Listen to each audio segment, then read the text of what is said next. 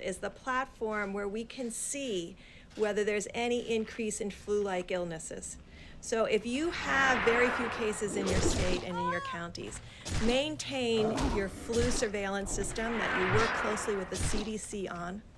and look for changes in your slope of new flu-like illnesses. And there are enough test kits, and there's particularly enough of the CDC test kit where we started that runs on your flu surveillance platform to be constantly surveilling what those flu-like illnesses are in our states and counties that have very low number of cases. We have counties still with 0 to 1 cases, but they can participate in the surveillance that we need to have out there now by using their flu-like surveillance system, and we thank